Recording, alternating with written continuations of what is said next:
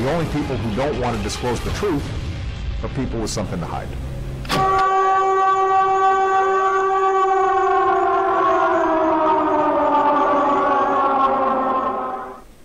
Well, to me... What in the world is going on here? A lightweight broom standing alone. Ooh, no, I didn't have the ooh kind of feeling or spooky kind of feeling. It was more of just, how is it doing that? It all started late last week for Christy Burdett when she and her sister were getting their new consignment shop ready to open. This three-tier cabinet behind us here was sitting in the middle of the floor. She just pulled on it, tugged it, and pushed it. All by itself. Nothing going on. It's pretty crazy, right?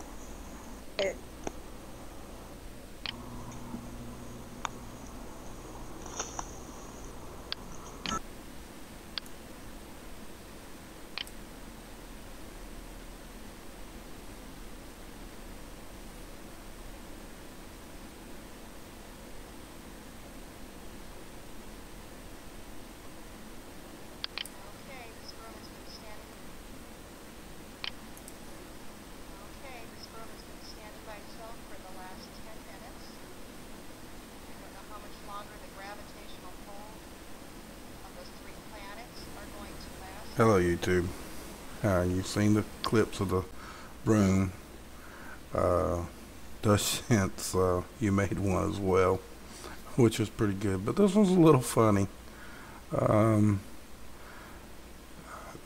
She tried it one time. She saw the video, and she the lady here, she stuck it up once and it wouldn't stand up, and then I messed with it and I couldn't get it to do anything, and then she called me down, and it was standing in the middle of the hall here. So I put this little thing together, and then one of the other guys, you'll have to listen. There's a string on it, Jim. But I can't get it to lead anywhere else. I had to see the string on it. He went.